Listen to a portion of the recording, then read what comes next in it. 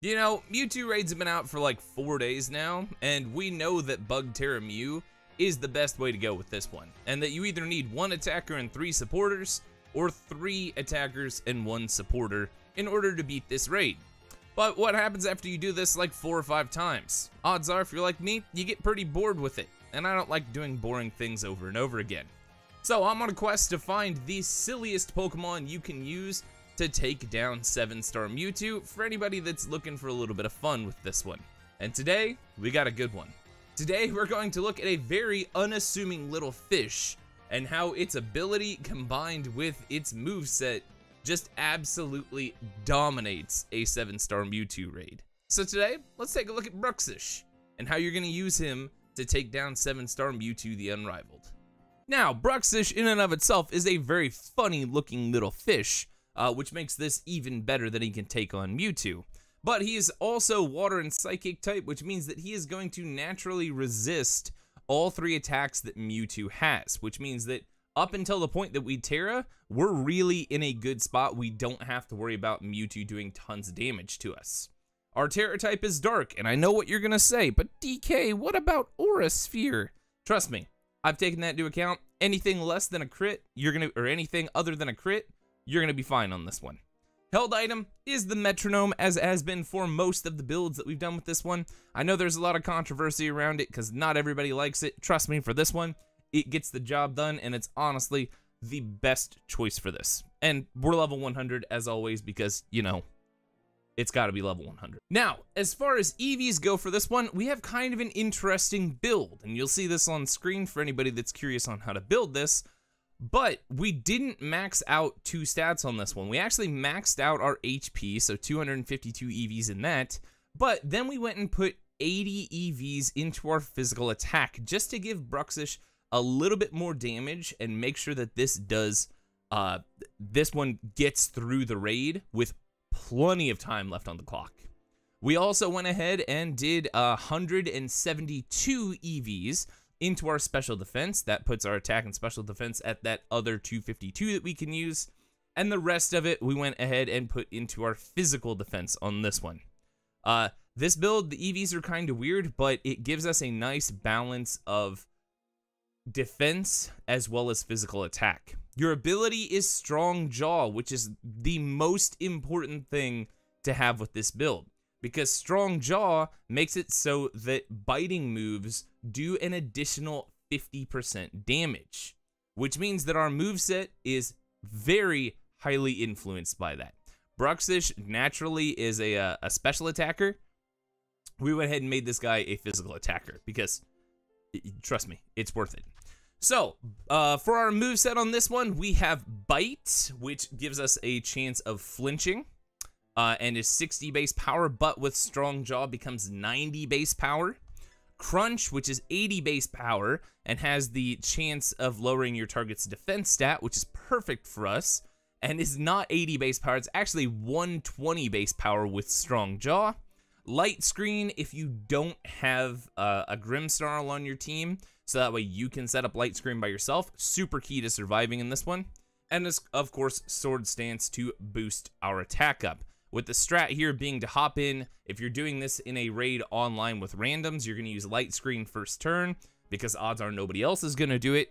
Use Sword Stance 3 times to get yourself at +6, and then you're just going to start spamming Crunch. Crunch is 120 base power, and then with the added Metronome stack on top of that, means that by the time you're doing like 5 of these on the 5th one, you're doing insane amounts of damage. And that's pretty much it. That's the strat. Whenever Mewtwo clears, you just use Sword Stance again 3 times and go back to using Crunch. That's all you have to do. Once Shield is broken, this move does absurd amounts of damage. But don't take my word for it. Let's take a look at what this looks like in a raid. Alright, let's do this again. So we're running this with Bruxish of all Pokemon. 2 support Mews and Grimmsnarl as support. Nobody is doing any damage on this one other than me. So that is very important to note on this one because, you know, that's kind of the whole thing with this is Bruxish can beat this. So Mewtwo starts off Calm Mind Shield. We're going to start off turn 1 with Sword Stance. Bruxish's big thing with this one is it has crunch and it has strong jaw. Strong jaw is an ability that gives 50% extra base power to biting moves. So crunch, instead of being an 80 base power move, is actually base 120, which is huge for this. We're gonna Dark TERA at some point here. Dark TERA is gonna be kind of massively important here to do tons of damage. And we're also gonna want to make sure that everybody stays healed up on this one. Mewtwo is notorious for just spamming Calm Mind, especially when the AI doesn't know what to do. So for example, this time we've got 2 people that are already almost, like, they're pretty low. Because Mewtwo is doing nothing but Calm Mind on this. So hopefully one of these guys does a life dew here sometime soon and keeps everybody up and going. Crunch does quite a bit of damage, which is okay. As we're going through this, our big thing right now is we're just waiting to be able to TERA. Once we terastalize, we will be immune to Psy Strike. However, Aura Sphere will start doing absurd amounts of damage to us. So, this is the point where we terastalize that people need to make sure that we stay alive. Alright, so now we have TERA Dark Crunch, and we're already at 3 with Metronome. We start doing massive chunks of damage here. I actually think Bruxish may do the most damage out of any one of these that we've done so far. Mewtwo comes in with Aura Sphere. It does basically nothing. The biggest threat here is getting crit. And a crit here would be absolutely terrifying. So if we're lucky, like right now, we should be able to get off 3 of these crunches before Mewtwo decides to clear our stats and his stats, just like so. We are almost, there we go, stat clear. We're almost out of shield already.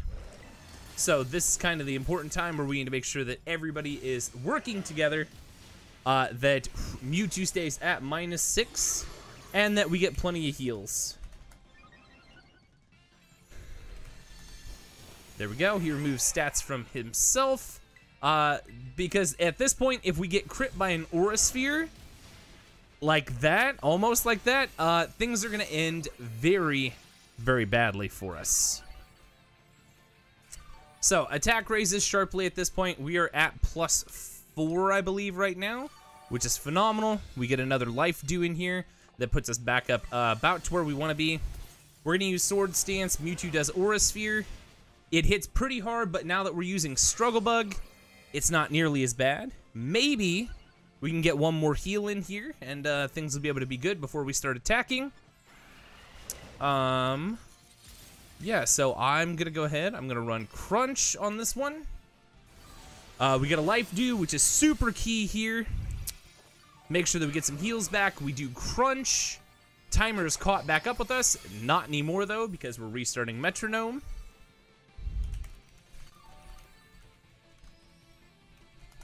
And at this point, Grimmsnarl needs to get ready for terrain.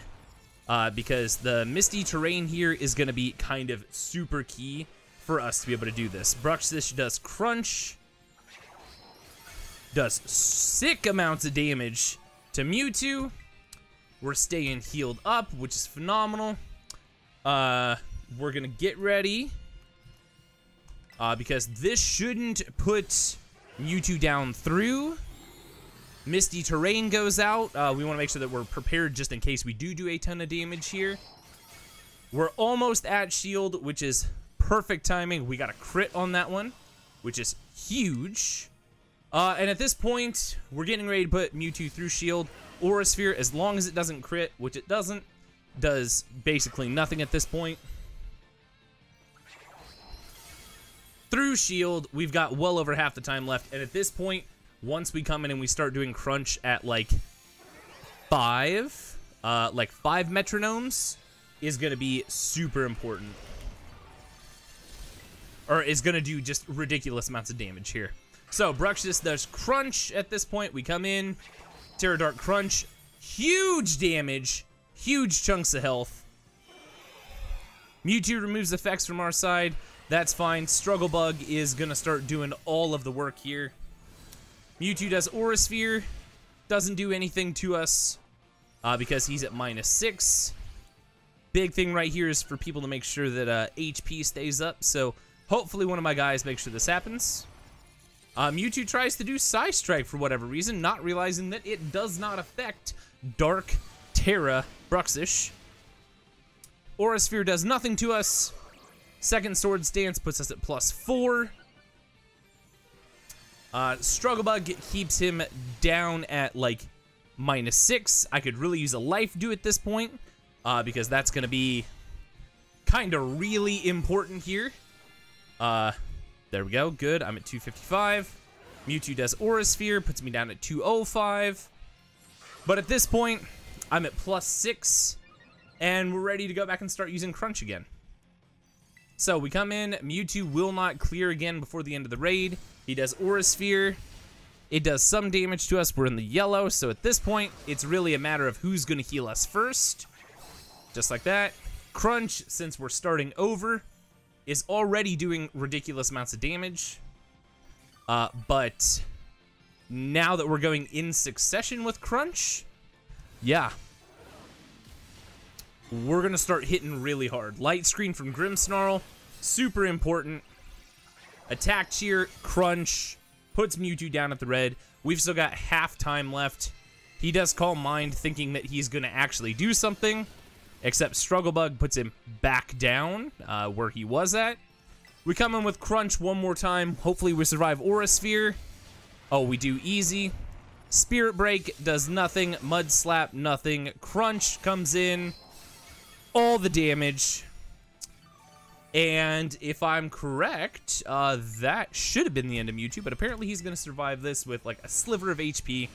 Aura Sphere does nothing. Crunch one more time. Dark TERA Bruxish. Boom. Mewtwo the Unrivaled. Half the time left on the clock. Only person doing damage on the field, any noticeable damage, is Bruxish. And that's it. That is further proof that this raid is not as hard as people think it is, as long as you have a solid team and some coordination. I was the only one doing damage there. So far we have proved that a chrome painted bug can do this, a grasshopper can do this, and now a silly little fish can take down Mewtwo the Unrivaled. But there you have it, ladies and gentlemen. That is how you are going to use this tiny little goofy looking fish to take down 7-star Mewtwo the Unrivaled. This one, I think, does more damage than Low Kicks and Scyther did, but carries the additional risk of being Dark TERA, and Dark TERA on this one with Aura Sphere is, man, it's a gamble. So, use this one at your own risk, and as always, remember, this one is not supposed to be one that you hop in on randoms with. If you're going to do randoms, use your physical Bug TERA Mew. Don't torture the people online. But if you have a group of 4 friends with this one, and you guys want to try something different and fun and goofy, make sure and try this one out. But let me know down in the comments below. I want to know what other Pokemon you want to see me test and see if they can take down Mewtwo the Unrivaled. We've done some goofy ones so far, but I know there's other goofy ones out there. And as always, thanks for watching, guys. I'll see you in the next one. Later.